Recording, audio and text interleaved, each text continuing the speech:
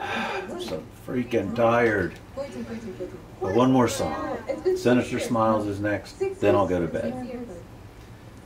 You know, I always wondered why the person in her head had to be a girl. What if it been a dude? What if Danny's shoulder hadn't gotten better? They might have needed someone to sit in, like a much, much older brother who was older than their parents, but was somehow still their brother. That would have been cool.